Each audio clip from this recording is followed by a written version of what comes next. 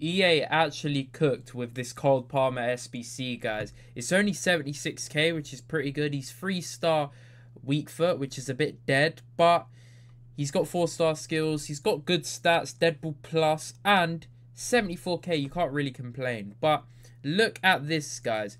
One of the segments is literally you literally put a non-rare like bronze in, or any bronze, and then you just get Marco Correa because of the meme of him like quick selling Marco Correa or something.